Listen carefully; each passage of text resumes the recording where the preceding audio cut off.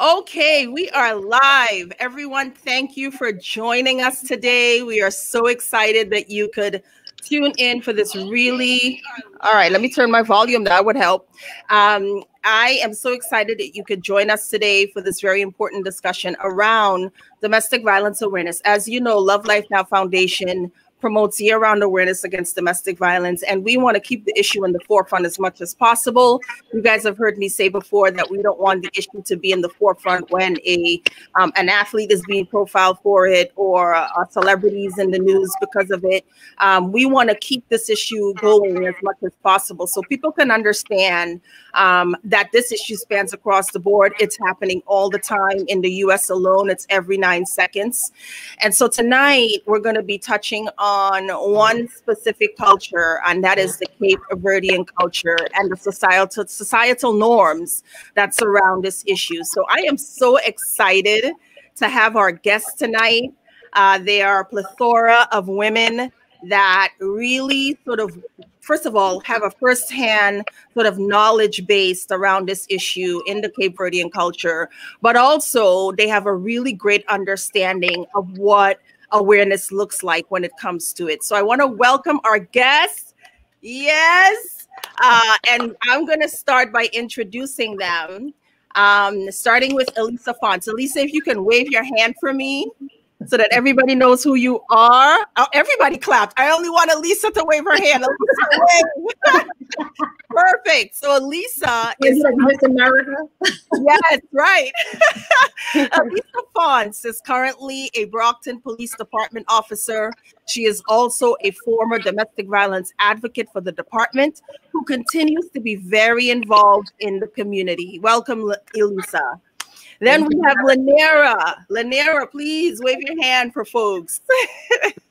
Welcome, Lanera. Lanera is the founder of a project called Kriola, Empowering Kriola.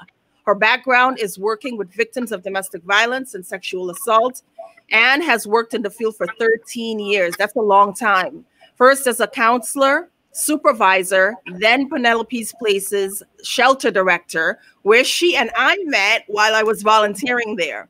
In 2001, she felt the need to get involved more with the community to empower Kriolas by helping Cape Verdean women get familiar with and of their rights, regardless of their immigration status. Since then, through TV, radio, and social media, she continues to use her voice to spread awareness on the issues that matter to Kriolas. Welcome, Lanera. Next up, we have Candida Alves, MSW, who is currently working as a mental health clinician for Correctional Psychiatric Services. She is excited to be on the panel as a Black Kriola and social worker.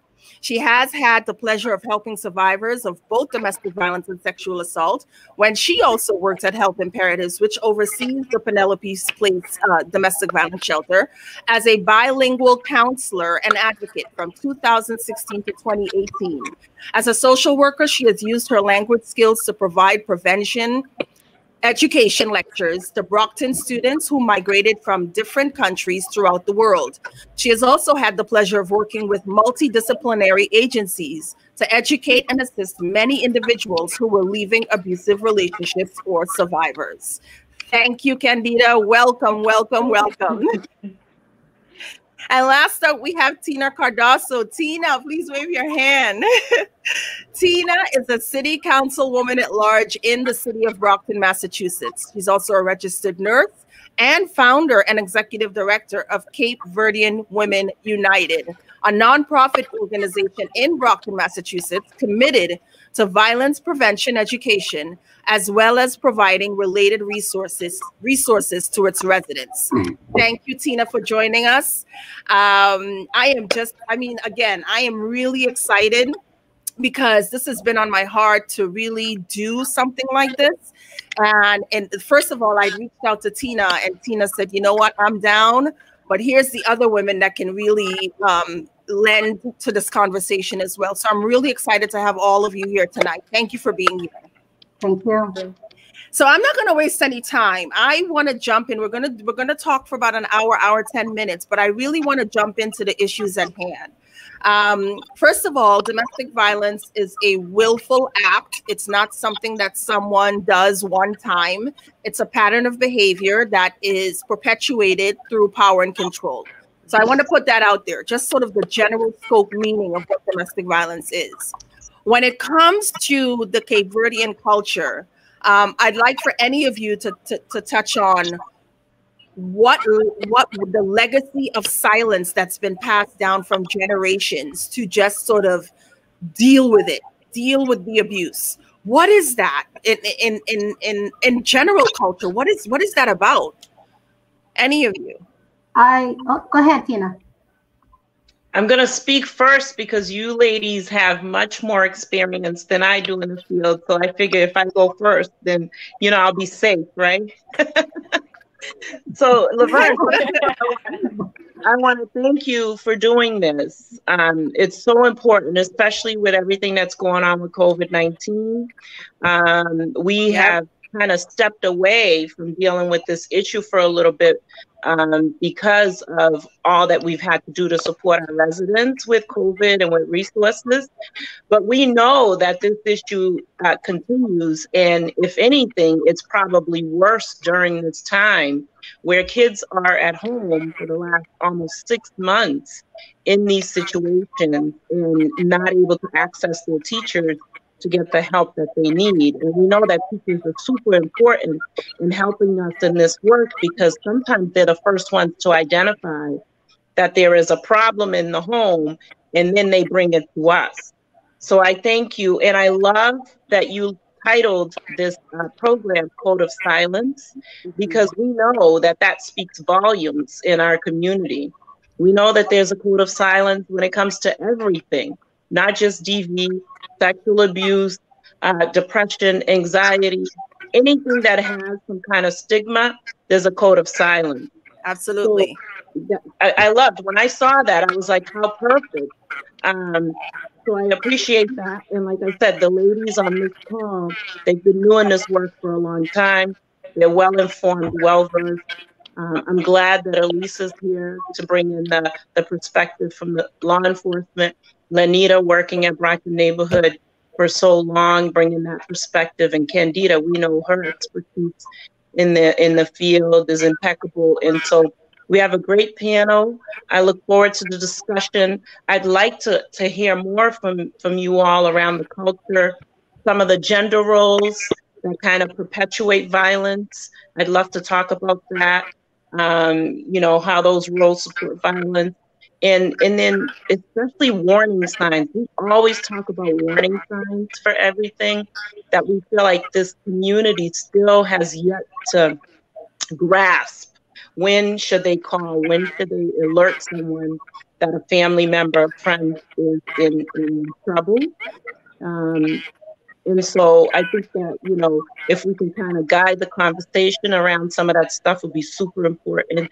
I'd like for us, if you ladies do not mind, I'd like to take a moment of silence for our brother, Elder Fernandez, that passed away. You know, a sergeant, an officer who went to serve our country. And then, you know. Who initially, you know, this sort of all started with him reporting sexual abuse by his superior. So very fitting right now, regardless. But yes, a moment of silence, please.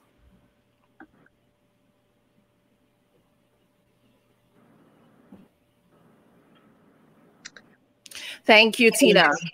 And so, you know, going back, and that was a great sort of synopsis, Tina, and thank you for doing that. I want to touch on, you know, like I said, the legacy of that silence that's been passed down from generation to generation to just deal with the issue of abuse. It isn't right, but what does that all stem from? Lanita, you want to talk? Yes. I just want to give my opinion for what I've been seeing all this year. You know, as a Cape Verdean woman, when we go way, way, way back, when we talk about the time of my mother, my grandmother, where women didn't have like a voice. Women couldn't make a decision. You know, you depend on a man to make a decision. You depend on a man you depend on a man financially. So we've been seeing that it feels like it's passing generation to generation. I can talk about the new generation because new generation, some of them are very different. But I see women, the victims that I see, you know, oh, my mother, I saw my mother, you know, taking care of my dad and being abused by my dad, but she never report to somebody. Back down there, who are you going to report? You're going to go to the police, you're going to go to the families, and family's going to send you back to your abuser because in the Caribbean culture, if you go to your mother, if you go to your mom, you tell your mom you're having a problem with your husband. Your mom, this is the thing your mom is going to say. This is your husband. You have to go home and listen to him. Everything is going to be fine.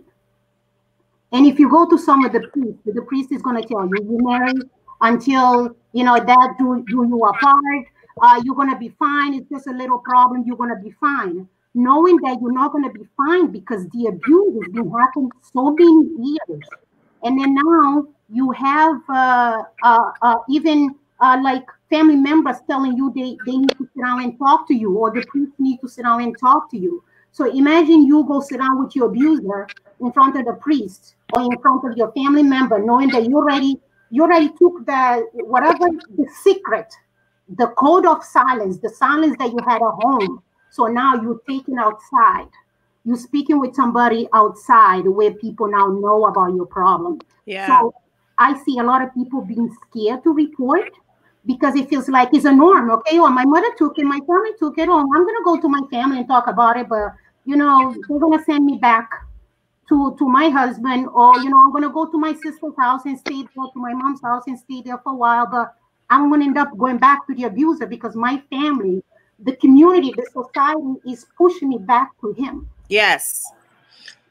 If I could jump into what Lanita is saying, is that being raised a Cape Verde woman here in the United States, there's two factors that I've faced myself and I've also seen with clientele. And for those watching or those on the panels who can relate to this. So number one is that, and again, in most cultures, they say this is a family issue. Mm-hmm. Most family issues can be resolved.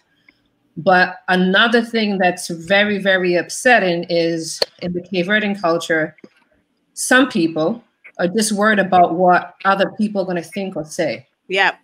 A big stigma. They're so worried. Instead of focusing on the issue at hand, they worry, what are my neighbors going to say? What's my sister going to say? What's whoever's going to say? So that's one factor.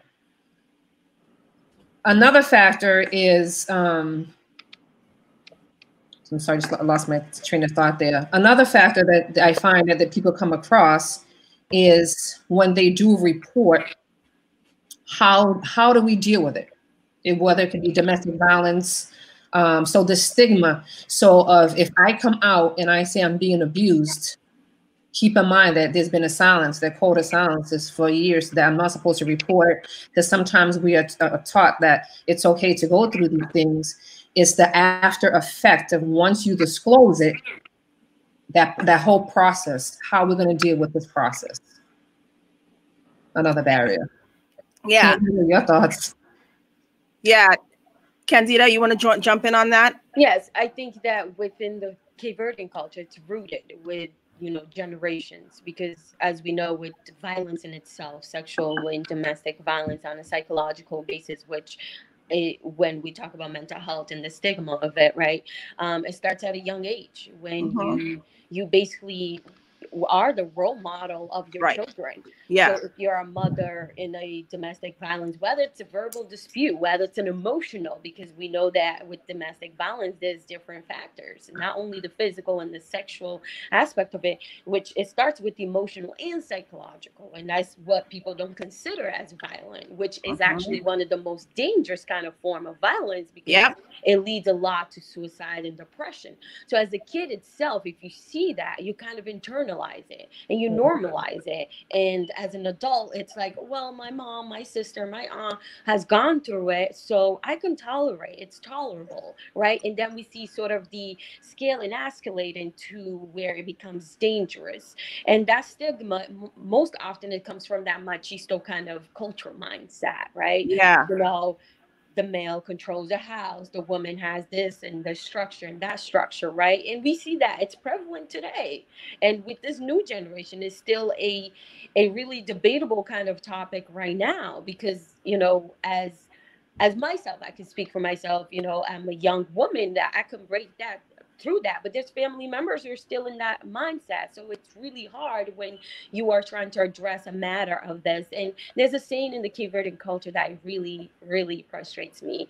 You know, if you make your bed, you have to lay in it. Yeah.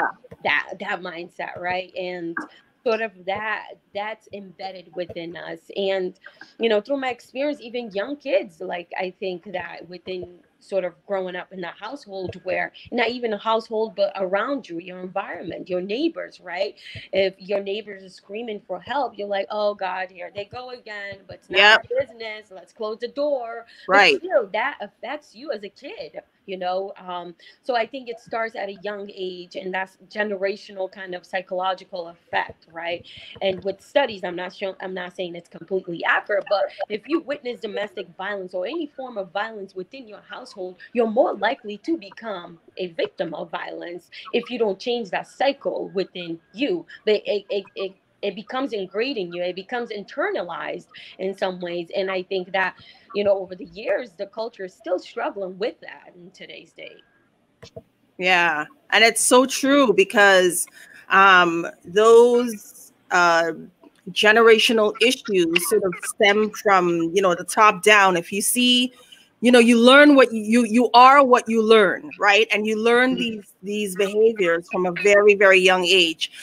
China Dollars says, very normal to be quiet about what is going on with you. You never get the help that you need. Imani says, yes, this is generational, rooted in the patriarchal TV culture. And then K Love says, yes, the mental abuse is not looked at because there's no physical scars. Very true. And so with all of this happening and being portrayed in a home, a lot of the time you have no other way of being in relationships. That's all you know. Okay. And it's frustrating to those on the outside looking in, because the first thing you say is, that would never be me. But you don't know what type of setting this person came from. You don't know what they grew up in. You don't know what they learned as love. And that in itself is frustrating. So thank you guys for touching on that. The next question that I had was, can I say something before? Jump in. I want to touch base a little bit about verbal and psychological abuse, because this is one of the things that Cape Verdean women don't talk about it, because they don't consider is abuse. Yeah. So they consider physical abuse, and they don't really consider verbal or psychological abuse. Mental abuse, if you talk to Cape Verdean, to some of the Cape Verdean women, you tell them, oh, do you ever, this is abuse. No, he never really beat me. He never really, you know, physical did anything to me. But when you tell them, okay, so can you just give me an example of some of the things that he said to you? So the name calling, the manipulation, all this other stuff that women, that sometimes it degrades you, it puts you down, your self-esteem is so down. But some women is okay with it, because it's nothing that physically touched them. You know, they have marks all over their body. So we normalize it. We make it normal in our culture. Yeah. But also growing up, and like I said, I was obviously born in Cape Verdean, but raised here. But just thinking of my parenting skills, sometimes as our parents, they use words, right? And I don't think they were so meaningful of it, but just the words that they use, especially with females in the household. And I always questioned, I was that child that questioned, like, well, how or why are you saying these things to me? I mean, I can understand maybe their outlook on a point of why they're saying about it. Was so crucial to the words that they're saying. And as I got older, I did question my mom very carefully, saying like, why did you use those words? Because, you know, those words are very hurtful. I know you didn't mean them. And it all goes back to, it was used within her generation. So it is. So I said, that's not okay. So if you're calling, like, for example, if a girl is starting to date or a girl is starting to hang out and you call a girl out of her name, that it's not right. So even in parenting, in the Cape Verdean culture, some of the words that they use, like, another thing with mental health, like, oh, he's crazy or she's crazy. Some of the wording that is used even in parenting, I think culturally, they think it's okay to use those words when it's not. Yeah. And it's passed down, right? Because I've used them with my kids, and I've had my kids come to me as they got older and said, Mom, sometimes you would say things to me. I'd rather you have hit me. I would rather you hit me than say the things that you said. But we learn this behavior, and it's passed down from generation to generation, and we normalize it, and we don't think that it's abuse. We don't think that's a great point that you just, I want to touch on something you just said, Tina, because you said that your kids called you out at times for certain words that you use. There's some kids that cannot ever step to their parents and do that. Correct. I don't know what culture it is, right? We're talking about CV culture, but I think that goes across the board, and that's really beneficial to touch on. Everything that you guys said is spot on, right?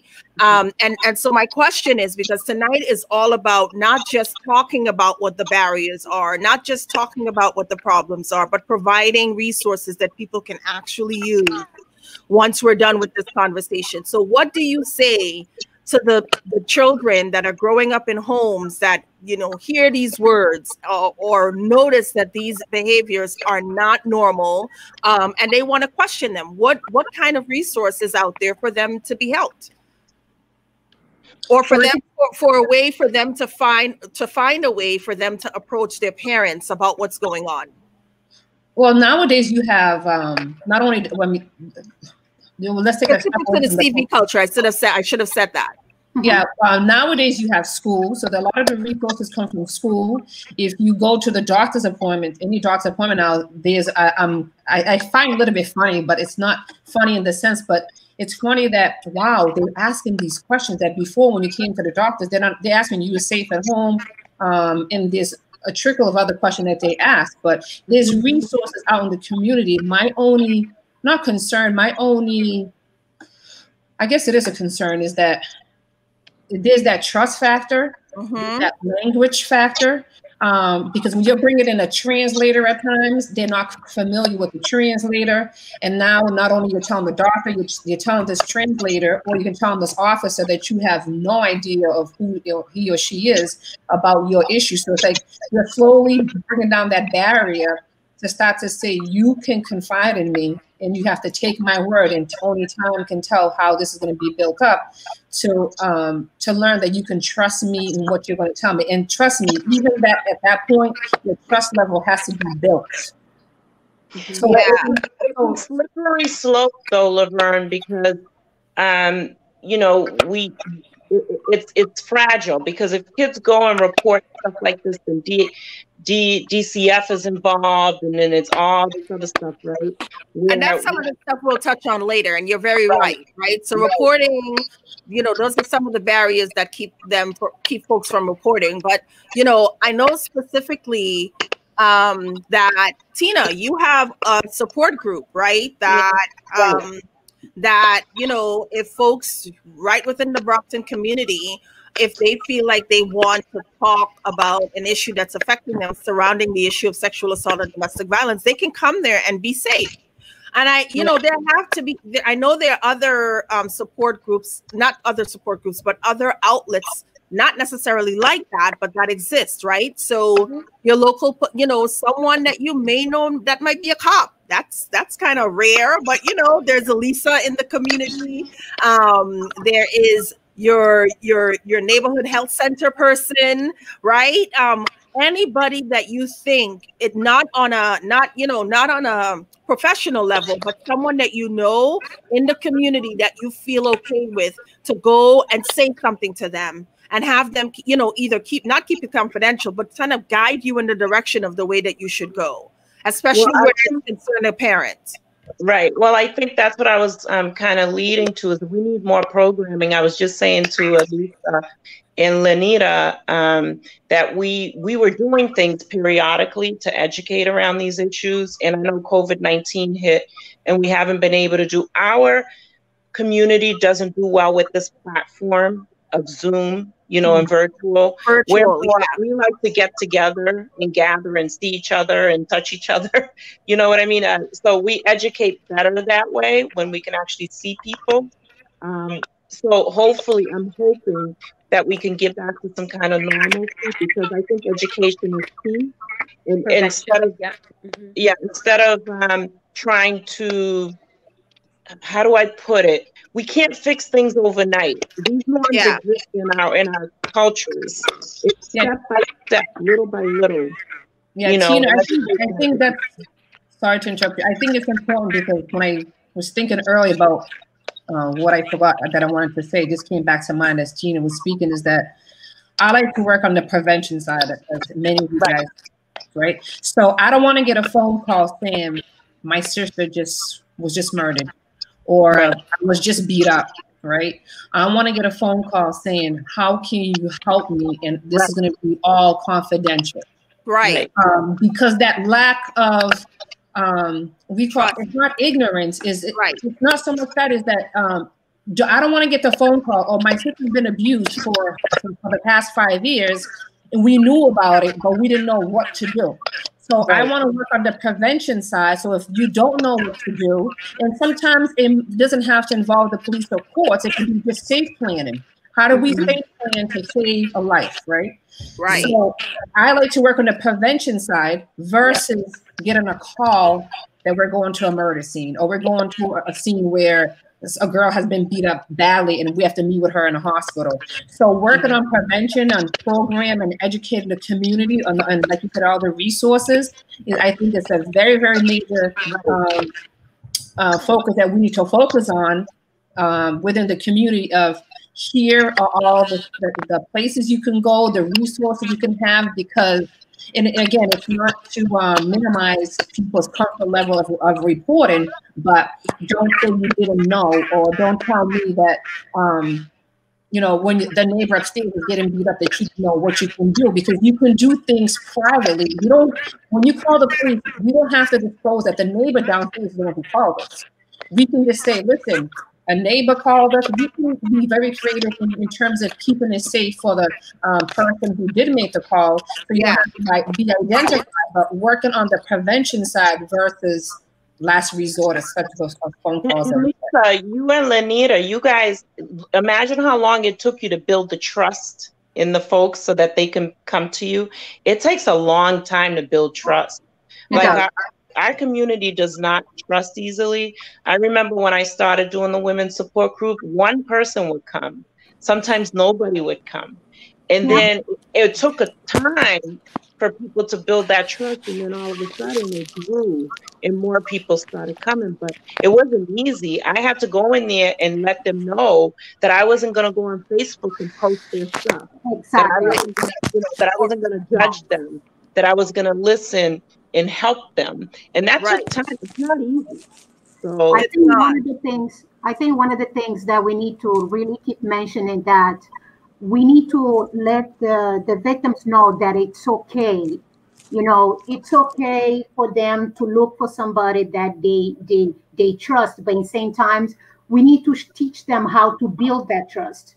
Because, when you think about it, and most of the victims that I talk to, and Lisa talked to, because sometimes we work with the same victims, it's like, okay, the community are so small. So because the community are so small, so they think that because you know their family, you're going to go back and go tell their family that they call you, they told you this and this and that. No, we take our job very professional. We're here to help people. And if you call us, and then because most of the time when people call me, you might tell me that you're Maria, and then you whatever. You can be Carla, whatever. I don't really need to know your name. Anonymously, right. I'm here to help you. But if you call me, you tell me that somebody's threatening you, that somebody's doing the other stuff with you. That's something that we need to talk more about it to see how we can protect you. But we're here to help. We're here to help. We want victims to please, you know, come to us, talk to us about it.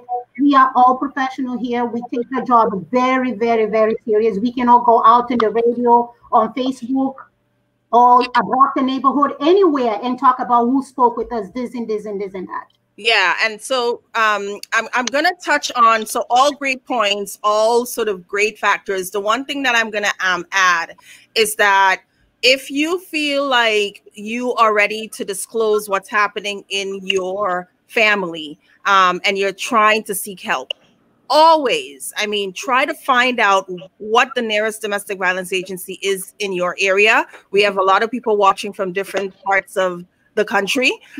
And so, you know, it may not be specific to Brockton, Mass, but in Brockton, Mass, we want you to know their support as well, right? And so finding out what the domestic violence agency is, that's a great place to start, because they're not going to get your kids taken away. They're not working towards that. They're going to work towards getting you safe, getting your family safe, and, you know, sort of making sure that you're okay. And so I want to talk about a couple of the comments that we've had come on here. K-Love, actually, Elisa Adriana says, how do we include undocumented members of the CV community in accessing mental health resources?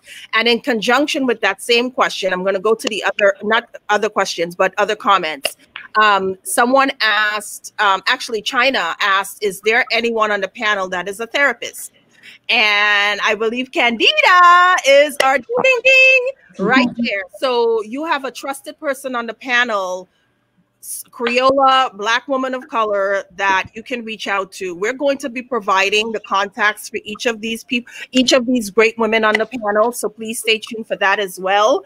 And then, but Vern, if I can say this too, Candida hasn't said it, but I was very impressed when we were in court one day. She's also fluent in Spanish.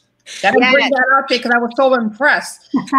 Very fluent in Spanish, so it really, really helps when you have a clientele that is Spanish and you look over to Candida and she's speaking to them fluently in Spanish. And that helps because, and this goes to the other comment that I'm going to say. K-Love says, I wanted to go work with the court or to get help, I think she means, but they had no safe place for me to go. But she went back, right? She didn't stop there. She kept going back.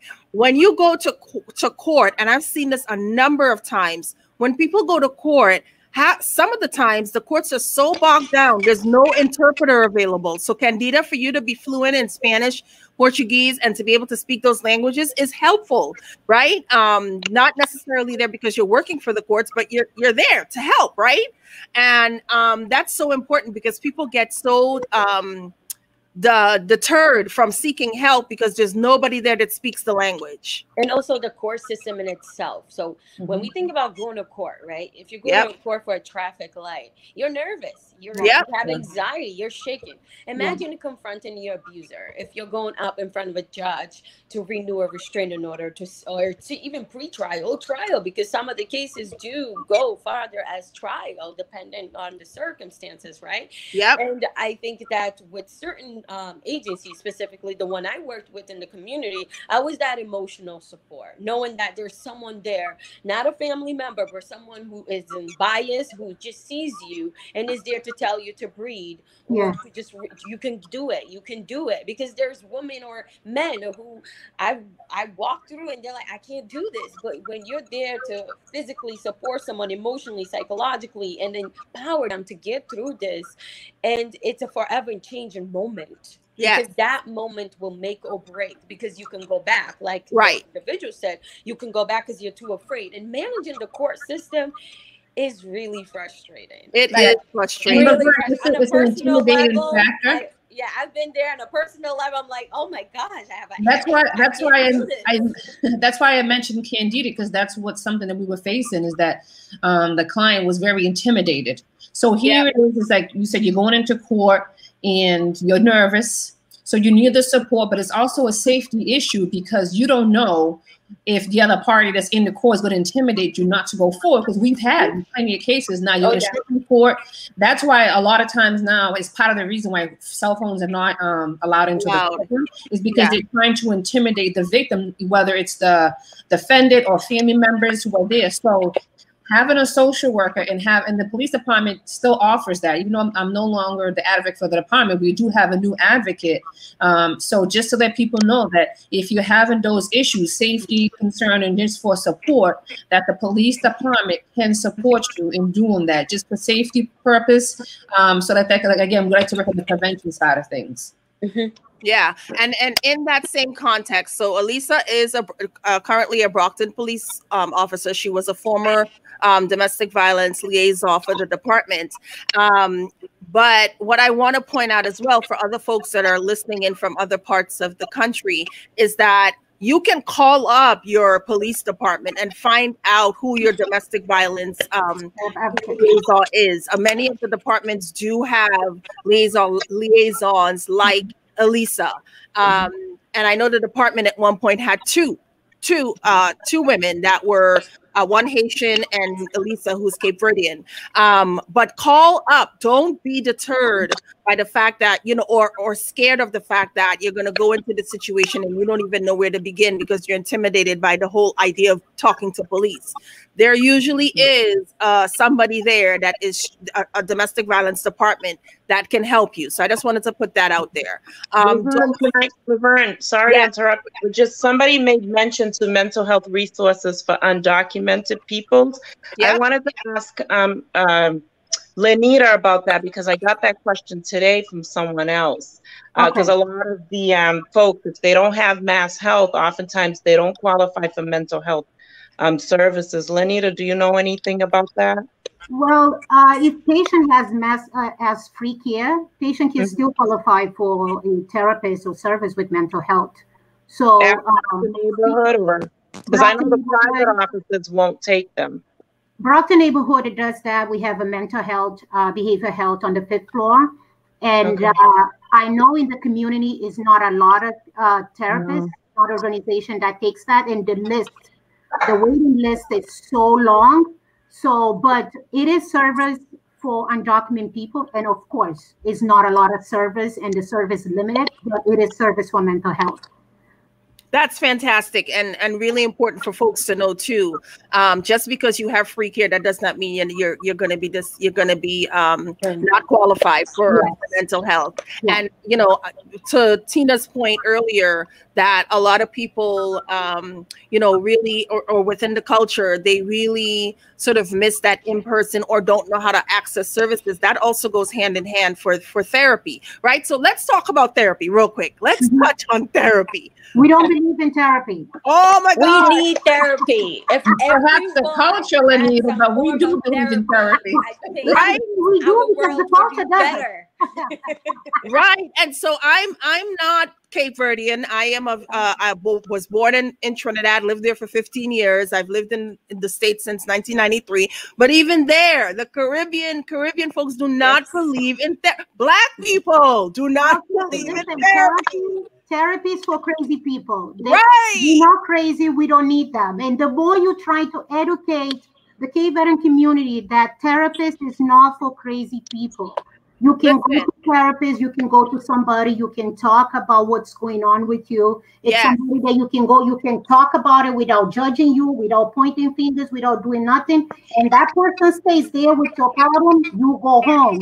Yes. But we're still working on it. You know, yes, and that's a long process, but we get in there. Right. But I think that there's a stigma around mental health. So altogether. When we talk about mental health, everyone has mental health, whether it's good or bad. It's finding that balance within our mental health. Because if you're not taking care of yourself, you're under abusive relationship, you're stressed, you are going to fall into anxiety, depression, or even, you know, a psychotic episode, because it does happen. Our brain can only tolerate so much. So when we talk about mental health, every single human on this earth has mental health, some form or other, because we all have gone through stresses in our lives. So that can trigger anxiety, depression, PTSD, some form of mental health. Some of us are able to deal with it, healed from it, cope with it in a healthy way, finding supportive families, environment, activities. Unfortunately, some don't, where they lead to alcohol, drugs, or other lifestyles, right? But when it comes to the Cape Verdean community, they're like, oh, I'm not crazy. I'm like, what is crazy? Right. We Right. all have mental health. We Right. all be stressed. If you migrate from Cape Verde in the winter time to come to America, you are under stress. You Right. have some form of mental health because the whole climate is cold. You go from really hot, sunny to not seeing the sun, and there's such a thing as seasonal depression. Absolutely. And I think that when it comes to that stigma, it's like when I actually educate clients and people, and when I do prevention education, I'm like, if you tell me you have no mental health, we should have an interesting conversation. That's the right. That in itself is a discussion. Yeah. And so when you think about it, if you want to think about it in this sense, when you talk about your physical health, you go to a doctor. Sure. When you talk about your spiritual health, you go to church to get that filled. Mental health needs to be let out too, right? You can't keep that in. Anything that's happening on the inside does not have to stay bottled up. It must be regurgitated and spewed out so that you can unpack what's happened to you as it relates to trauma, right? Or abuse overall. You cannot keep that stuff bottled up. That's the thing that's going to make you crazy. Let's talk about that. Laverne, I'm sure Candida can touch up on this, is that, these women and men, we have to say there are men also who are victims. Yes, they are. Yeah. Self-esteem plays a big factor. You have a flower that is all of a sudden is dead in a sense, right? Mentally, that flower is dead. And not only you building trust, I find it too that you're building some type of self-esteem for these women because they've been broken down for so many years. Yep.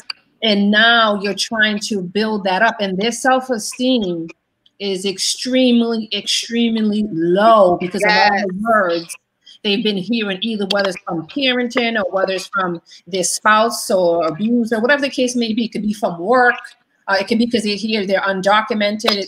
So many factors is that they need to build that self-esteem. Yeah.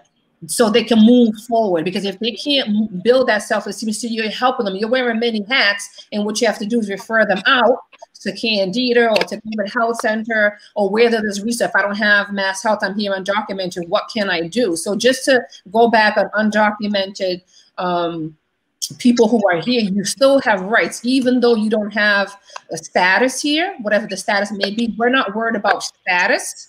Because a lot of times people too don't report what their issues are because they think we're immigration. We're definitely going to touch on that, Elisa, for real. Yeah, we'll touch on that. So their self-esteem is so low that not only you're trying to build the person who they was to get comfortable enough to go forward with whatever problems that they're facing. I'm so glad you mentioned that, because it goes back to the gender roles that I talked about. And if we can touch on the gender roles, because that plays a big part in how women are treated and how our self-esteem, especially as Black women, we are charged with so much. You know, we are told that we have to be quiet and just take it and be strong. Protect our men. Right. And take care of our men. And this is what we're supposed to do. We're supposed to cook. We're supposed to clean. We're supposed to hold the house down and all of this other stuff. And so I think that for some cultures, especially I can speak for our culture, that really breaks us down and it kills our self-esteem. And so when we're put in these situations, we don't know how to uplift ourselves. We don't know how to take care of ourselves. So I'm glad you guys have mentioned that. If we can touch a little bit on that, would be great. And therapy oftentimes is a balance for some people. Even if you have nothing going on in your life, what we know about life is that sometimes it strikes you. You can be having a beautiful life, family, but it's your space. Think about it. It's your own personal space to vent, to have someone to listen to you who is not biased, who is not your mom to tell you, you know what? Yeah, you guys will be okay. Just give him some time, or give it some time, or a week or two. But or pray about it. Oh, pray. Go to church and pray. I say you can pray and go to church and still have a therapist, which is actually better, because there are therapists who actually focus on that religious concept, like absolutely, the pray and display. Got that a lot. Because I'm outspoken. Yes. And that would be you. And oftentimes, if you're not doing the quote unquote, the basic, once you become a mother, for example, that's it. That's your role. I cannot have a doctor's degree and be a mother and be an athlete because that's not normal, right? Right. You're broken. Because now you're trying to do too much. You're trying to show off. You're trying to do this. You're trying to do that. Yes, and as Black women, specifically with our own bodies, shapes, and feeling comfortable within ourselves, because society degrades us so much on an everyday basis, right? And then when you're getting degraded from the person you love, the person that you trust, the man that's supposed to protect you, or woman is now hurting you. How that deteriorates your self-esteem, and oftentimes that's where people lose themselves, lose themselves completely, even to suicide, drugs, right? But the structure of Cape Verdean culture is the role. Like, women are supposed to reach certain levels of their lives, and that's it. And if you go above and beyond, you become a threat. Yes. Yeah. But why is that? Why? Right. And so that's a myth, right? Right here, we want to disband that myth. That's a myth. You're not doing too much. You're not broken. You're not showing off. You are being. You're a physical being, and there's more to you than making babies. It's so bad that other women start to believe that, and they'll even say it, and even your own mother will say that to you. Passed down, right? This is what we're talking about.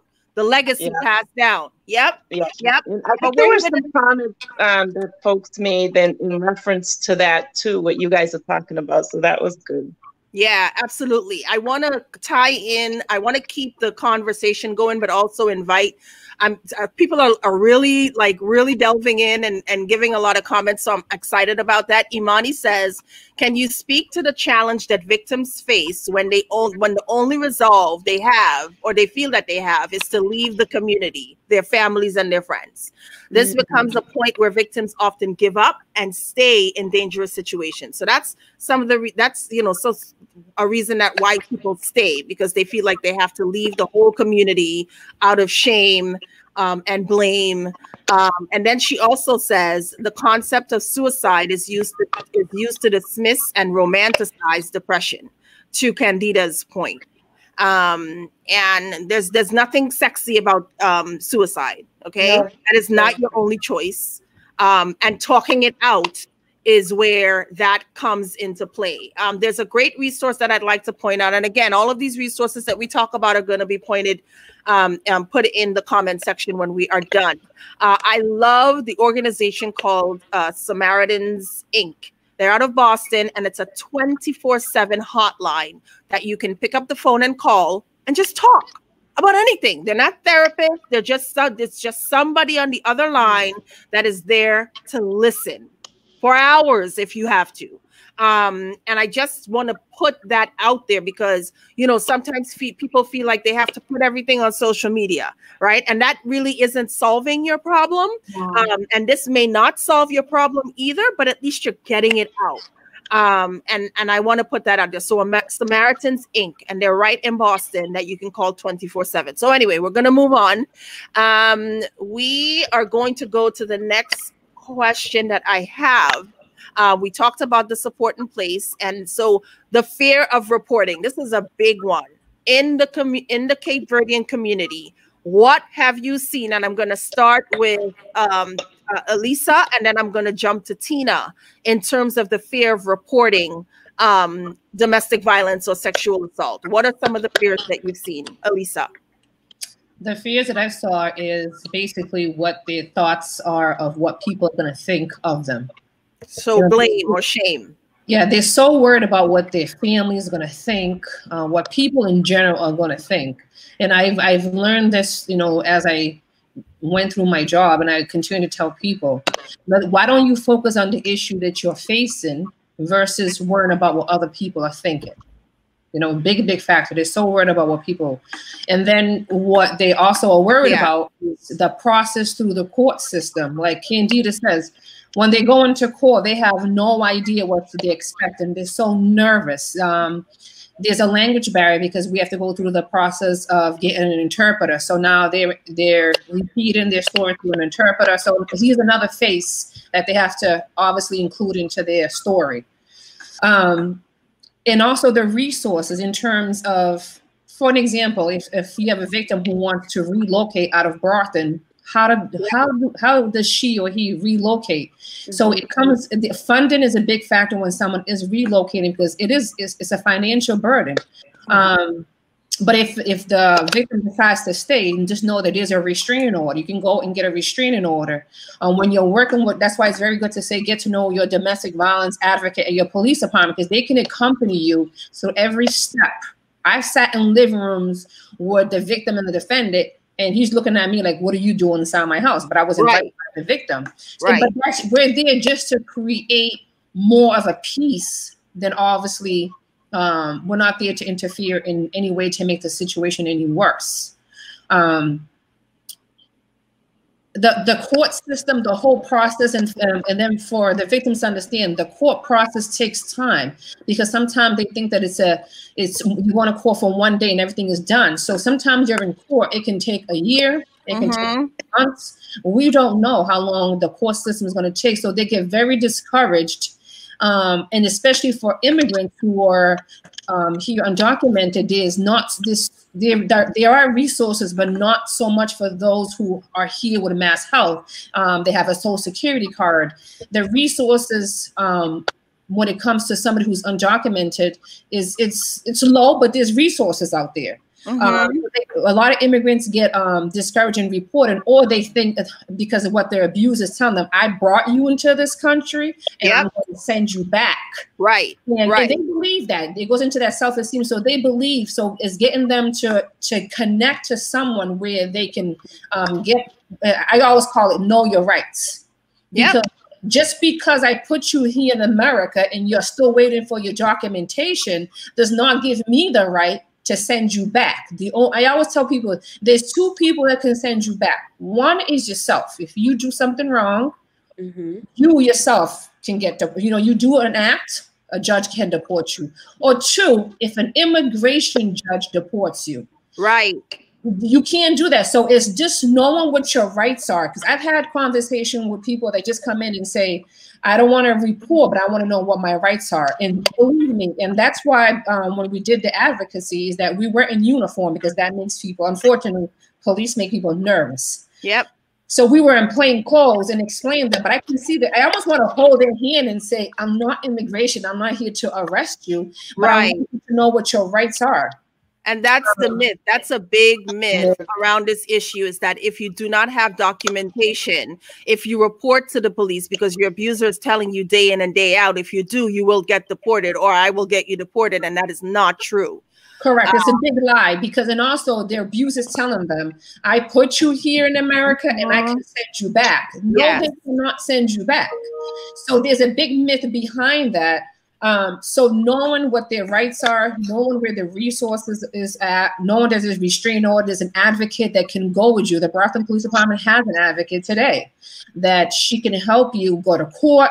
She can help you with any type of resources that is safe. And all we want to do is build that trust and making it safe for the people in the community to go forward. And so not just, again, wherever you live, you are okay to call the non-emergency phone number for your local police department and ask anonymously, do you have a domestic violence department, someone in the department that handles domestic violence? And beyond that, do you have an advocate that can go with me to court? Like Elisa just pointed out, their department, the police station has someone that can go with you to court to fill out a restraining order. They themselves can help you fill out a restraining order. Yeah, Laverne, also when in the Brockton Police Department, when we were doing domestic violence advocacy, we, believe it or not, and the Neighborhood Health Center has a lot of clientele too that come from out of town. So we had that the word got out. We had people from Boston, Taunton, New Bedford, Fall River. Even if that department does not have an advocate, can they connect you to one? Because if the department approves, we've worked with people out of Quincy. It's the comfort zone. We work with people out of Taunton. We work with people out of New Bedford, out of Boston. And the point of that too is to get them back to reconnecting to someone in their community. Like, we're like a stepping stone, and now we're going to resource them back to Boston, connect them with an officer in Boston so they can work with someone in Boston. But again, I just saw somebody point make a point here. I know that finance is a big factor. That's Dejanine Freer. Yes, well, we do what we can do, given what we have at hand. You know, finance is always an issue, but we try to do what we can do best. Yep. So that's great, and we'll touch on. I was going to say, comment, but go ahead, Tina. I was going to say, and Lisa touched on a lot of the things that we see in our support groups, but Lenita also pointed out the psychological abuse. And sometimes that is like the worst, that psychological abuse, the financial abuse, the manipulation. In our culture, I almost feel like that trumps the physical abuse. Sometimes it's so bad that the women don't even know they're being abused. Right. You know, so when we sit in these groups and we listen to women, and sometimes we're trying to hold back because we don't want to be judgmental. We don't want to sound like we're judgmental. Lenita, you feel me, right? So we hold back. We don't want to say anything. We're sitting in our seat like, oh my God, this woman's being abused and manipulated. But we don't want to scare them away because, again, we're building that trust. Right? So for us, this work is so hard because we understand the culture. We know what the issues are. We know how we can help, but we also have to tread lightly because we don't want to scare them away.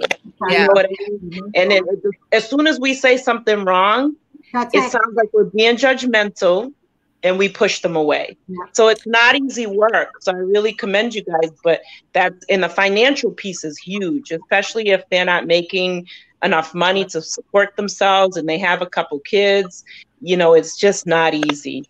And so Dejanine's comment to what you just said, Tina, is what I noticed as well as the financial dependency. Some women are so afraid of how they're going to support themselves after the breakup. And this is so true, to the point that Elisa made in terms of immigration.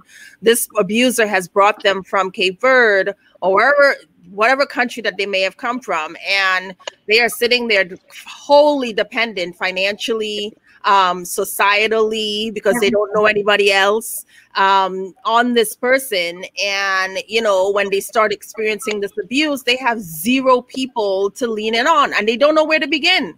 No. So we're telling you tonight that if you know someone in an abusive relationship and they've only talked to you, don't tell them, you know, get out or, you know, girl, run, because that is scary. They don't know what to do or how to begin to do that. So 3 things.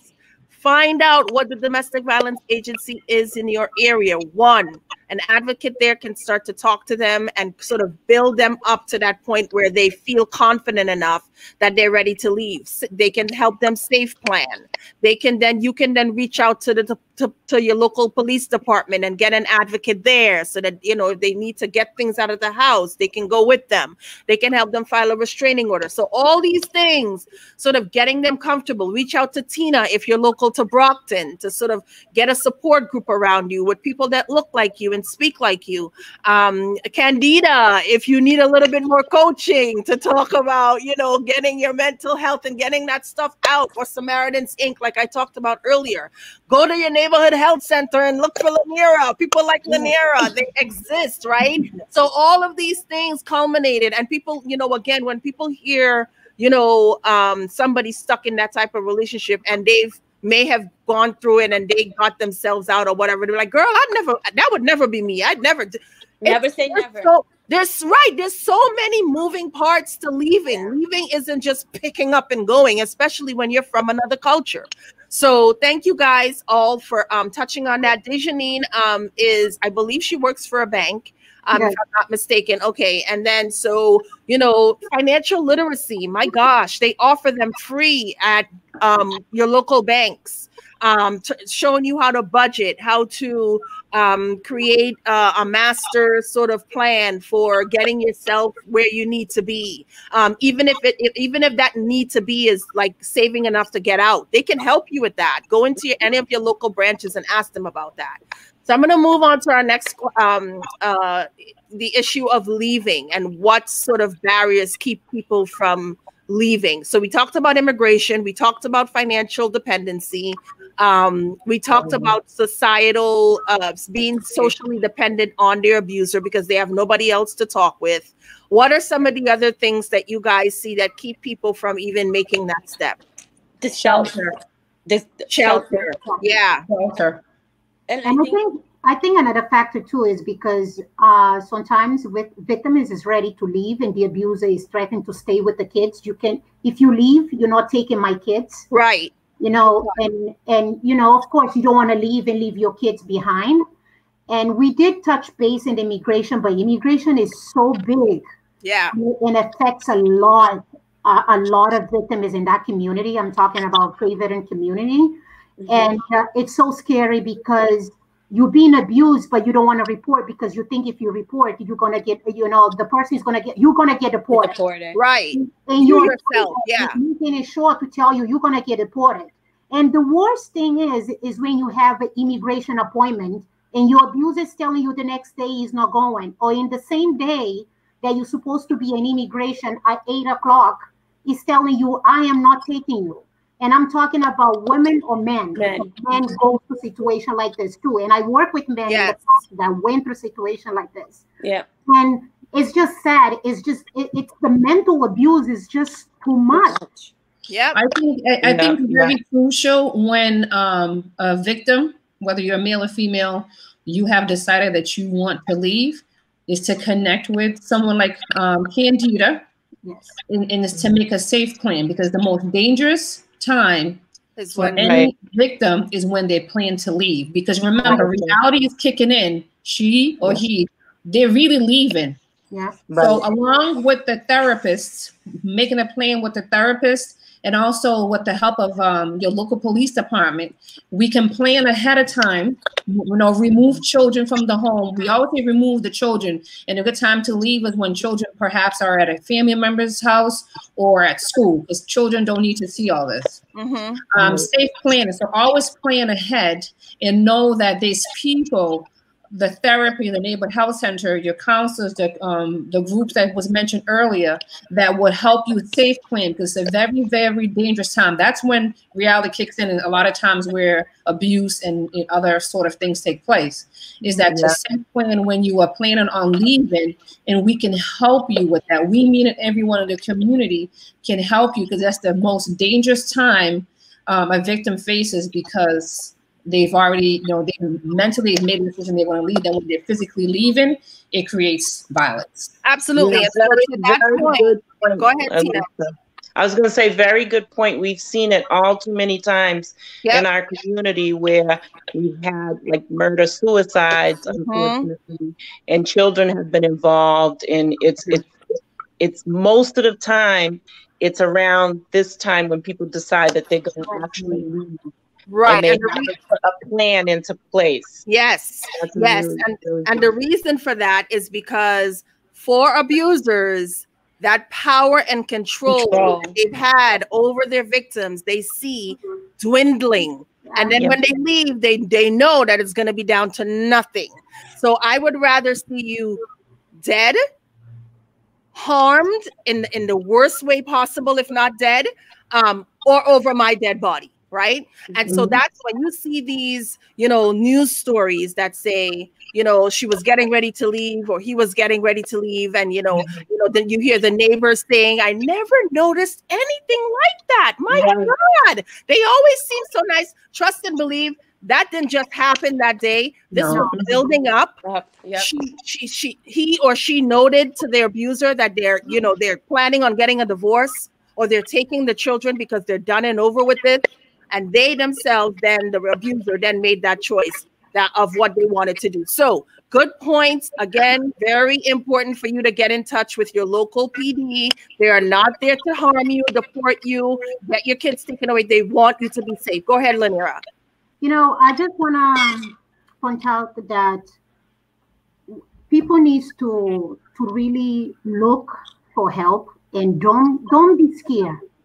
And even though if you're not ready to leave, just you know, like I do a lot of safety planning with victims. You know, this is what you have. This is what you can do. We don't make a decision for nobody. Mm-hmm. We tell them that is it. Okay, how do you want me to assist you? When you're ready, tell me how do you want me to assist you. And then another thing is that we need to tell people that if somebody comes to you and, you know, open up with you, tell you, you know, her husband, her girlfriend, or the wife, anything, you know, listen to it. You know, before, you know, we're so quick to judge that we don't listen. Right. Listen to it. Even though if you don't know how to help, how to assist that person, listen to that person. And, you know, trying to find resources. Guys can try to find resources together. You might not know, she might not know, but you guys together can find the resources.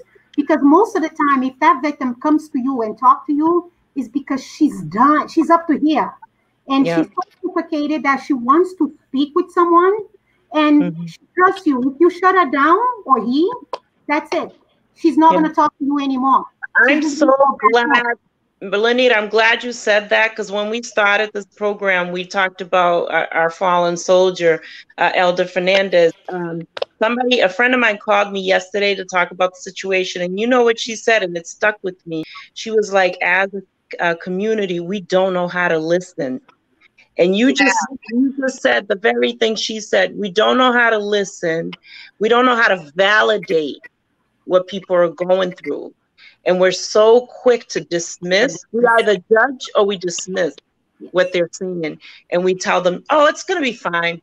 Oh, go ahead. Like in what Laverne said, pray on it. Or we either dismiss it or we judge them and make them feel like they're doing something wrong instead of listening and validating what they're going through. So, but I think that the Verdean culture in itself, one thing that we have to default is pride.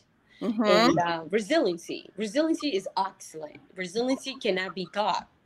We are resilient. We are a culture that is very resilient, and I take very good pride in it. But that resiliency sometimes is that dismissive kind of, you'll be fine. You know, you've gone through worse in your life. You can do this, you know, or, you know, it'll be okay, right? And that with that resiliency, that too much of that resiliency and within itself and pride to admitting that something is wrong, or the resiliency or putting that pride down and say, you know what, I'm going to listen to you. That's its fault. We have that strength, but it's also our weakness at the same time. Because I see that a lot within domestic violence in itself. And to touch on why it's hard, oftentimes too, it's like when you start to notice the red flags, all your personal belongings. I used to tell, you know, the women and men I worked with, if you have possession of valuable things, keep them in a safe space. Because those are some weapons that they can use. Passports, green cards. Those are belongings that can be used to harm you, to threaten you. And if the last resort, honestly, if you can't go to the police, if you can't do anything, if you show up at the ER hospital and say you are suicidal, you haven't thoughts to harm yourself, they cannot turn you away. They have to keep you and monitor you. So there is your safe haven, and you tell them, I do not feel safe to return home. At that point, they have to safely plan with you and figure out what they're going to do with you.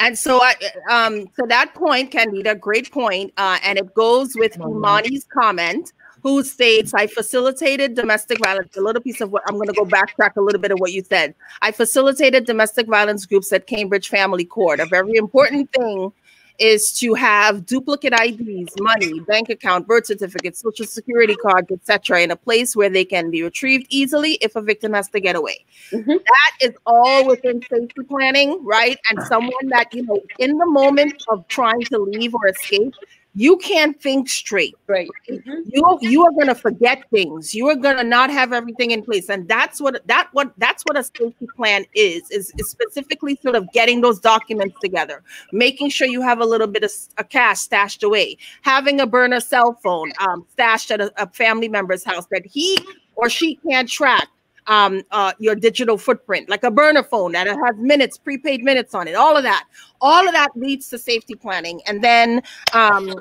Candida, what did you say last? I lost my train of thought. The last resort, and I know it's utilizing the system in terms of manipulating, but and unfortunately, I tell victims and survivors, if you at that point where your life is in danger, you can show up to DER hospital and say you're not safe.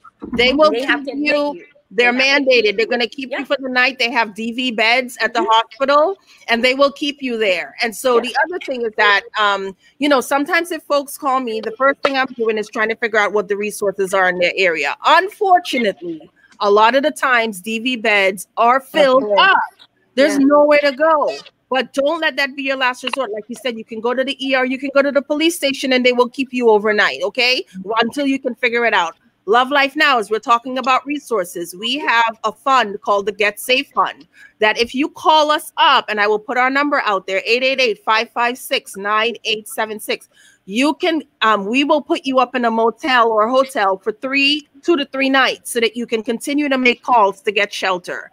If you need food or transportation, any of those basic needs that is related to a domestic violence expense, we will help you. So don't let it be that, my God, I am stuck here. There's nowhere that I can go. All of this is what I deserve. There is help available, but the power has to be put back in your hands. I think somebody, I can't remember who said it earlier. Well, Laverne, just to go back on the documentation, because we've had victims who we talk about, it's important to have duplicates.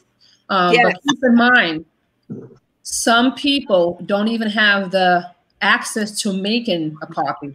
So just to keep in mind, because when the documentation comes in, for those who are new here into this country, a lot of the victims don't have access to their documentation because it's a form of control. Or even if you get into a relationship, what happens, they take those documentation, even the children's documentation, as a form of control. So just to know that if that does happen, it's unlawful to do that. So if a person takes, for example, if I take Laverne's documentation and I'm holding on to it and Laverne says, I want my documentation, I'm telling her, no, you can be charged with that. Yes. So a lot of times is that they don't have, I've dealt with this so many times, like, oh, he has my green card, he has all my documentations, even the children's documentation. And he won't give them to me, or she won't give them to me. Believe me, we've been also dealing with men who are also dealing with this. It's just a little bit more difficult because if they're manhood to come in and report it, but they have been reported, and particularly those who are new here and they're holding on to documentation, they're trying to go to work and they can't do nothing because it's a form of control. So just for those listening out there, that if someone is holding your documentation and you cannot, make copies, you can always contact the police department. And what we try to do is come in easily and say, listen, you need to return those documentation, because they do hold on to those documentation and you need to give them back so we can prevent. Again, we're always on the prevention side. We can prevent any type of charges. But if someone is holding on to someone's documentation, and believe it or not, sometimes it's not only in terms of a spouse or a wife or a husband. Sometimes there's also family members. Like if somebody puts their mother and father here, they hold on to those documentation. You don't have that authority. You made the decision to bring somebody here to the United States. No one gave you the authority to hold on to the dog. It's like you're stealing someone's identity. You can't do that. So a lot of things too, it does not only happen with husband and wife, boyfriend and girlfriend, is that they're holding on to their parents or their sisters' documentation and they won't give them back to them. So just to keep in mind too, that domestic violence is not only your boyfriend, your husband, it could be anyone living in a household. Anybody that you have an intimate relationship with. Yes. Or you can be living inside the house with your mother, and because I've seen people abusing their mother or mother abusing their children. So you can't hold on to someone's documentation as a form of control. Amen. Laverne, can I ask the quick question? Please. With our kids being home, for the last few months in these situations, have you women, Lenita, maybe you can speak to this, witnessed any uptick in violent crime, in domestic violence at home? I just fear for the kids who have no outlet because they're not going to school. And what have you guys seen, and what are some things that you can suggest for folks who are in that situation? Well, I've been having since March that I've been home. the numbers of domestic violence on our request has been increasing. And we are offering the same service that we did before. Of course, now due to the COVID, everything is through televisit. We've been given the resources, but as you know, most people, when they call, you can talk to them, you can see domestic violence through the signs they're giving it to you, but you have to catch up. When you work in the field, you catch up. You can see something is wrong, but they're talking to you about housing, they're talking to you about school, any other stuff, and then they throw a little bit there. Oh yeah, and then he drinks. Oh, he went out yesterday, he came home, he was screaming at me. So you have to pick from that and then go, to explore some more. From there, yeah. And exploring some more sometimes is very difficult because, sometimes they're so shut down, and sometimes they're so scared they don't want to give you more. But one of the tricks, I call them tricks, if you talk to me about housing and then you throw that, that's a red flag for me. Mm-hmm. I know how to work with you. I've been in the field for a long time, so I know that this victim right here, I need to do extra because she has more that she's going to tell me later. So she's just going to give me pieces. So we've been referring a lot of patients to FNCR, okay? And it's been very, very hard to get a bed with Safelink. And it's COVID-19, but unfortunately, people so want to leave. But again, we don't have no shelter. Right. I'm the kind of person to tell people, you know what, go to the emergency room. You can stay there. You know what's a big factor that can help people leave? Mm-hmm. Or a restraining order. Yes. That's been solving a lot of the problem, because if you have someone who's a victim, the courts have been shut down, but we've been doing a lot of virtual restraining orders at the police department, or the courthouse is doing it.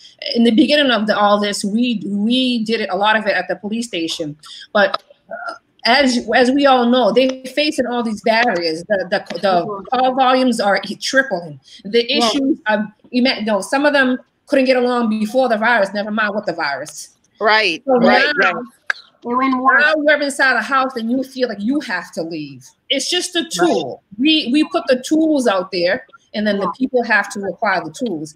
Is that sometimes you don't have to leave. And under restraining order guidelines, number 3 says that if you have the defendant, if the defendant is removed from the home, they still have to provide financial support. And financial support does not mean you're gonna go out and shop on their credit card. That's not a financial support. Financial support means you're gonna pay rent, you're gonna pay your utilities, you're gonna keep the basics going. Right. In terms of helping that household, because I always say if there's a problem, and keep in mind, it's not my opinion, this is the law, and we're going by what the restraining order guidelines are. So then you have to remove the problem from the home, because where is that lady or that man going to go with 3 or 4 children facing these barriers with the virus? So restraining orders, even though we're facing this epidemic with the virus, is that you still can get a restraining order. Again, come down to the police department. If you go to the courthouse, they will meet you at the door and give you what resources that they're offering, because right now what they're doing is a lot of virtual, like we're doing now, a lot of virtual conversations and handling with the courts, because you still can obtain a restraining order, because we have to keep people safe. Yep. Thank you, Lisa. I learned so much. To answer your questions, the servers are still in place. Because everything now is so slow, all the processes are so slow, but it's still service for the victims. We just want them to know that they're not alone. We're here to assist them. We're here to help them. Exactly. And so there's been at least 2 folks that I've come into contact with that filed restraining orders over the phone. And again, different sort of setup, but it's still in place, and they are granting them. So services are still in place. So that's what I wanted to. Go ahead, Tina. I was just going to say, when I was doing the support groups, Candida has come to our support groups to speak. I could access Laverne, I could access Elise, I could access, I had people to come. But now, since we have to stop the support groups, I'm a little disconnected with the women that used to join, and we tried to do the virtual platform and have the women log in, but it doesn't work in our community. It's hard to run support groups virtually. So I'm glad that we had this conversation and that those services are still in place. And I'm glad you guys are putting it out there. And Lenita, you said something important about us doing this in Creole one day. It would be nice if we can do something like this in Creole. One day, no, soon. We should do it soon. Yeah, and let people know. So thank you, Laverne, and thank you, everybody. And I want to touch up on the immigration part. So there's two types of visa that a undocumented woman actually, or man, who is under the process of domestic violence and sexual assault. So the VAWA visa, if your spouse is a citizen. So if your spouse that you're married with holds a citizenship, you are granted by the VAWA Foundation. The VAWA visa was created back in 2000, and then it got implemented to 2012 because when drama took place, there was a huge influx of violence, and they created that funding specifically for survivors and victims of sexual abuse and domestic violence, that if your spouse holds a citizenship, you can apply for that type of visa. The U visa, if it's the person has a green card. So if your spouse has a green card, you can apply to that. And the T visa, if it's you've been human trafficked. So through the human trafficking. So there's the T visa, the U visa, and the VAWA visa.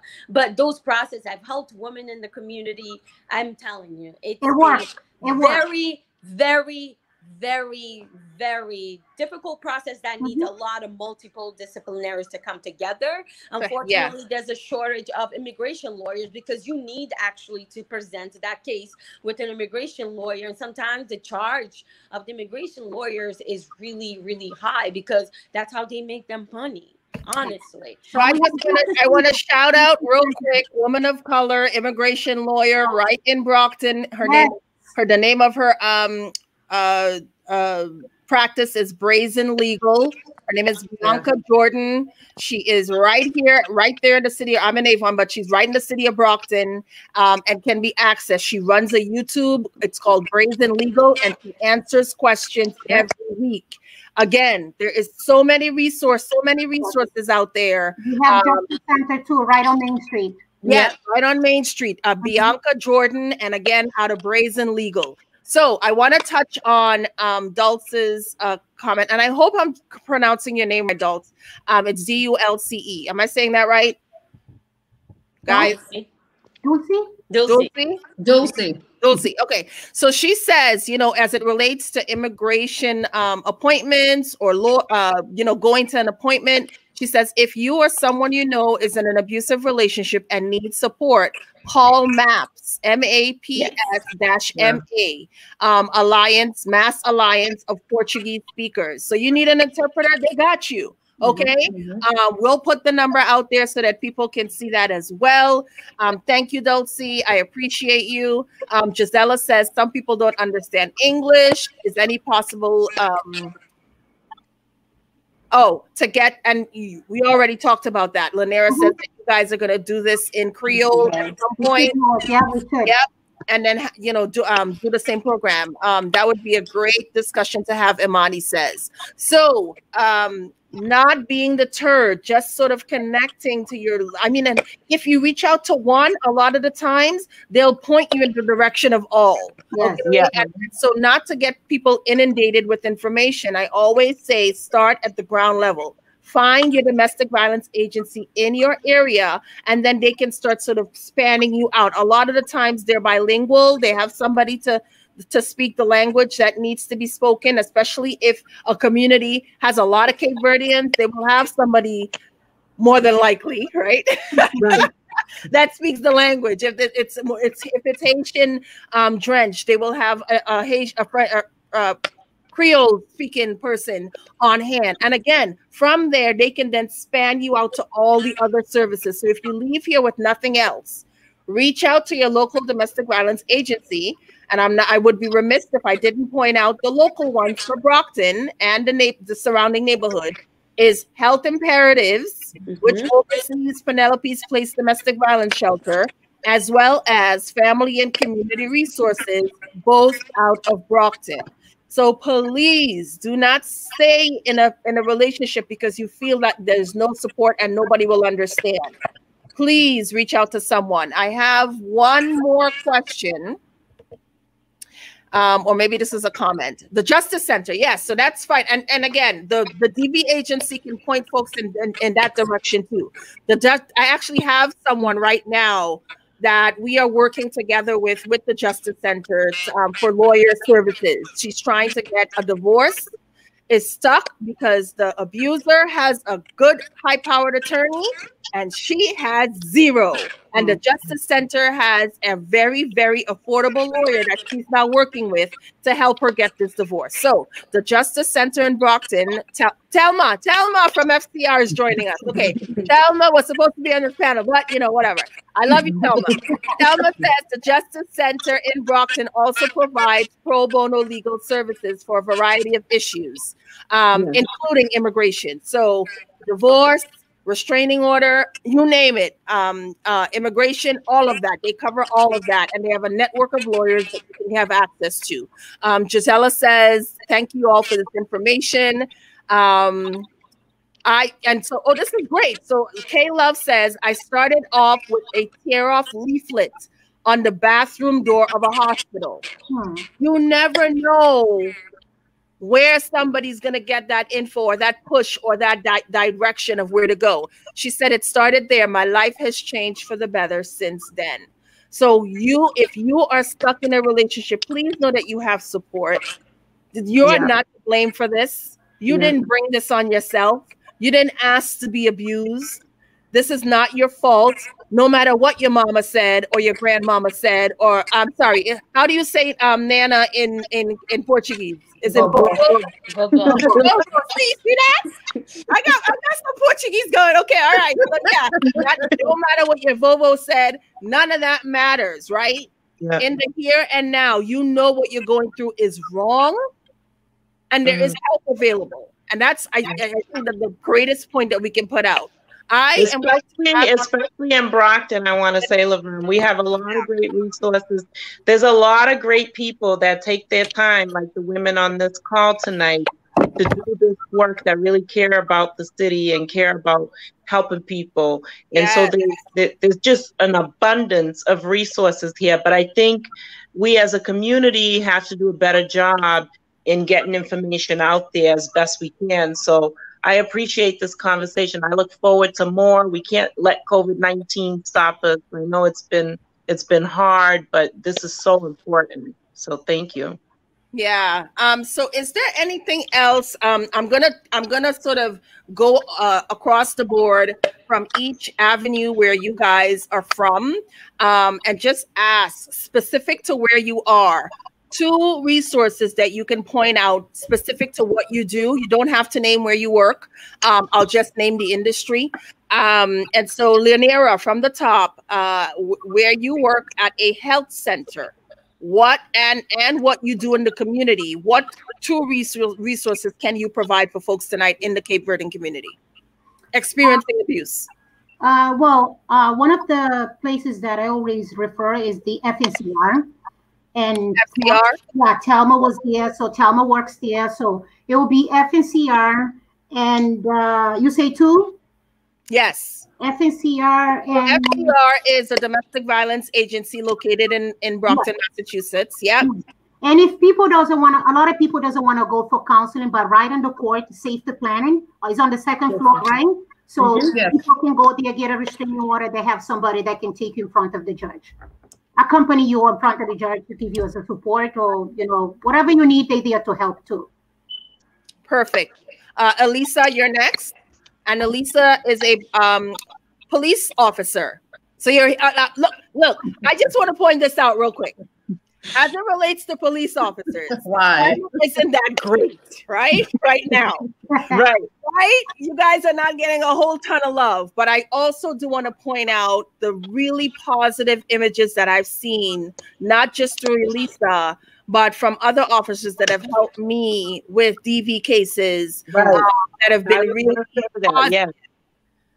So go ahead, Elisa. 2 resources out of the police department. So as mentioned, my name is Elisa Fons. I am a Brockton police officer. Very, very strong into resourcing and helping out anyone in the community, and particularly those who are misguided or misinformed, to basically know what your rights are, because a lot of people are just so misinformed, and they basically don't know that you can't, if you're undocumented, you still can come and get the support. Yep. So the support that I say that is a great resource, I start up top. We have Tina, which is up top, meaning from within the city of Brockton, is go and start to talk to, like, there's a lot of issues with funding. You know, when we have these issues, and it may be difficult to talk about, but we need to talk about them without mentioning names. We could just mention circumstances, so like that people can see, like, this is, you have people at the top, and not meaning city councils, but anyone in any organization, that you're at the top, and you have people at the bottom who are doing all the work, and who are, you're face to face with a victim. So I'm face to face with a victim, and I'm telling them, I can't find you a shelter. So it's very, very important to reach out to the political leaders to say, we need to have these resources put into place. And we connect with a lot of people. So just to mention two, it's kind of difficult, but we connect with Neighborhood Health Center, with everyone. A lot of our clientele did come from the Neighborhood Health Center, because it's that comfort level that they've built with their staff there, and what trickles down to, you know, is it okay for me to call Officer Fonts?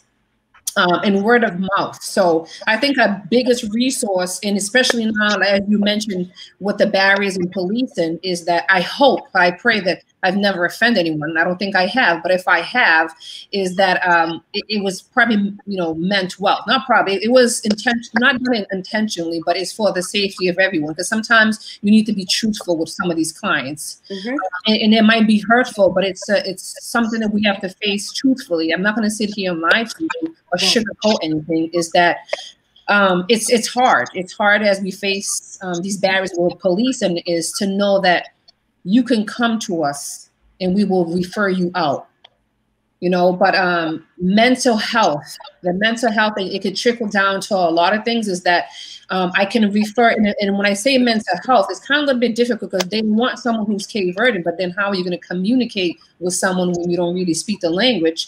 Call MAPS. Yes, so they can call MAPS, but even so, when you tell them they're going to refer to someone who's Cape Verdean, some of them may not want someone who's Cape Verdean, because their story might go out. So it's like, all right, I know Candida, so if I'm telling you you can trust Candida, please trust her. Just give her that benefit of the doubt.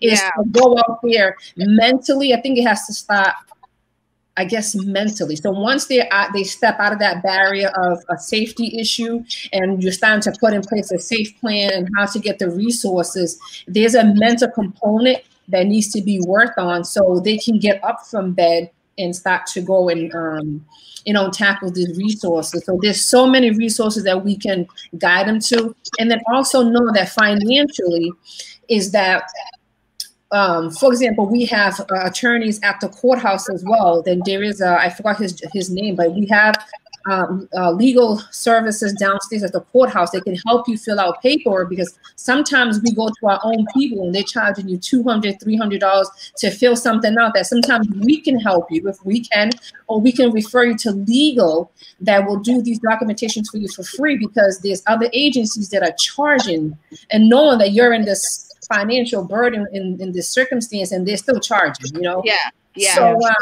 is to build that trust with someone. That all I can give you is my word, and only time will build that trust with someone. Is basically what we can stop. I was going to say, Lisa, I'm so glad you touched upon the elected officials, because we all know that these programs are underfunded. We know mental health is underfunded.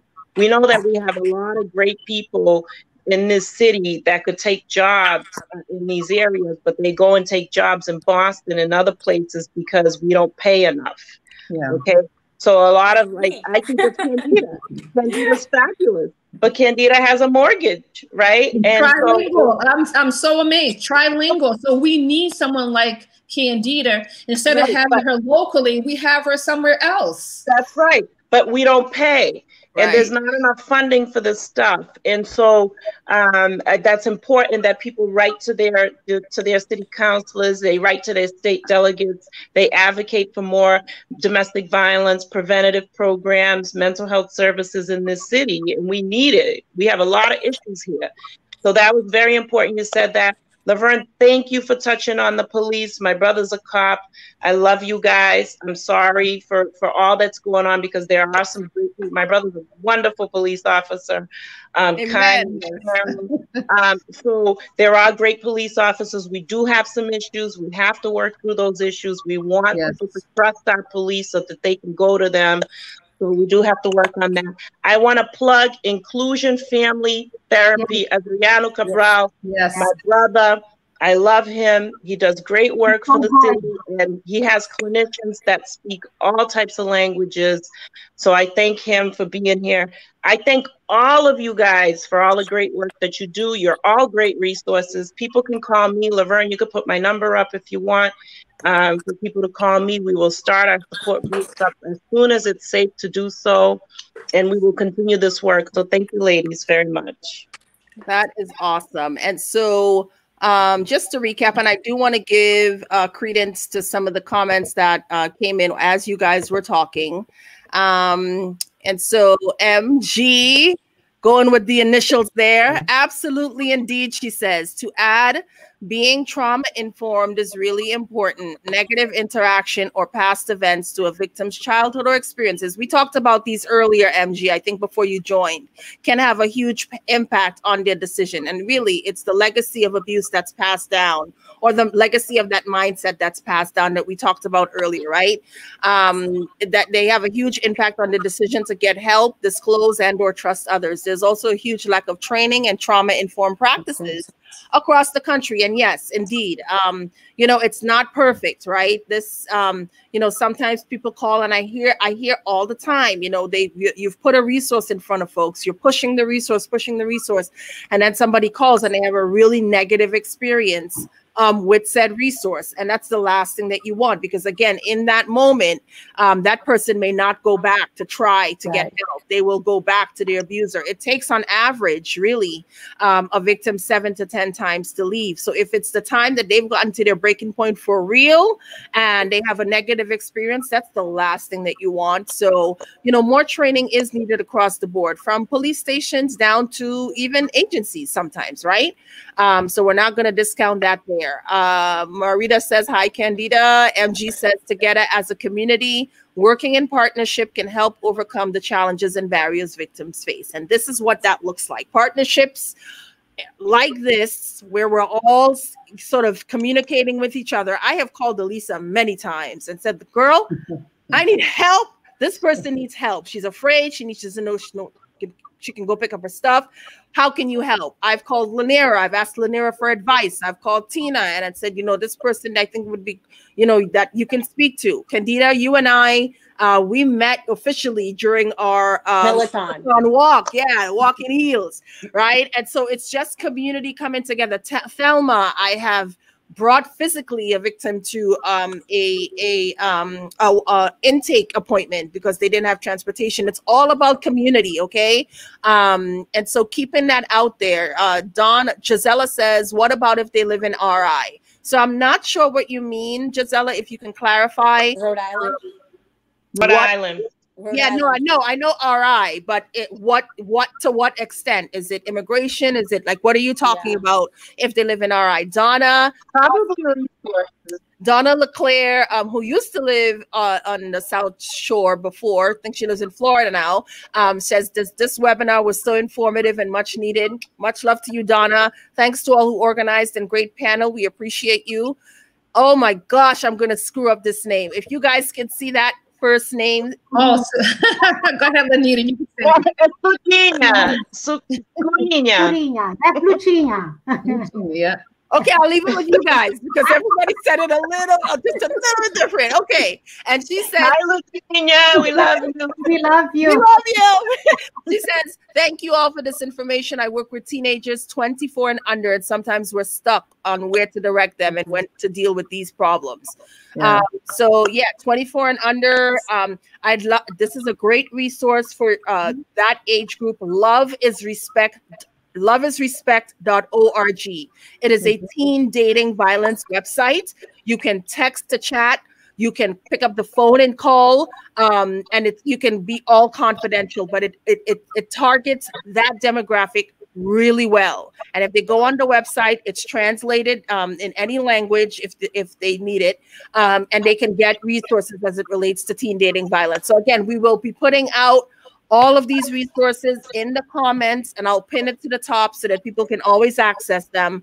But share this with someone that you think may need just a little bit of an edge, a push to have them see themselves in these Kriolas, to understand that they're not alone and that there's help available across the board. So thank you. We went a little bit overboard, but that's okay. Everybody enjoyed it, and that's the most important thing, is getting the awareness out there. So thank you to each and every one of you. Laverne, somebody had mentioned something about Rhode Island, and I just because there are a lot of Cape Verdeans who live in Rhode Island. Yeah. So if anyone who lives in Rhode Island and need the resources, they can always contact us. I've contacted Rhode Island Police Department. We've had cases that stemmed out as far as New York. Incidents have taken place in New York, and they come back. So you can live in Rhode Island, you can live in New York, you can live in any part of the world. If you need the help, you can always call us. We're all in different fields, and we can help you. If there's police department, there's mental health, there's health centers, there's city councils, there's organization like what you have in Laverne. So whether you live in Rhode Island or where you live at, if we can be of help, to save someone, please contact us. Yes. Real quick, we are so going over, but that's okay because people are loving this, and that's what we want. Maggie, who is over at Yes, Maggie's wonderful.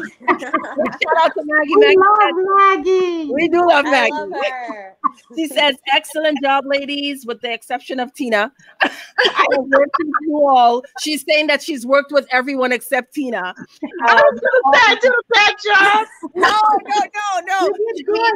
She reads through health imperatives. She's worked with everyone on the panel, and they're very lucky to have each and every one of you who are all caring advocates, including Tina. Yes. So as it relates to RI, very quickly, now I understand the direction of the question. Sojourner House is a domestic violence agency in Rhode Island that they can reach out to as well. So if you don't feel comfortable reaching out to the PD down there, you can also reach out to Sojourner House. They do have bilingual rep advocates there as well. I've dealt with them personally. So yes, please point them in the right direction. I will put all of this in the comments. I want to thank each of you. We're so over, but I thank you so very much for all of your insight. Listen, we will never be able to cover all of the issues because domestic violence is so complex. It is not a black and white issue. And I don't think we'll ever cover all of it, but please know that each of these elements in us are here to support you. All right. I want to thank you. And as always, I want to each and every one of you that's tuned in and shared this to continue to love life now. Thank you guys. We'll see you soon. Talk to you soon. Bye. Bye.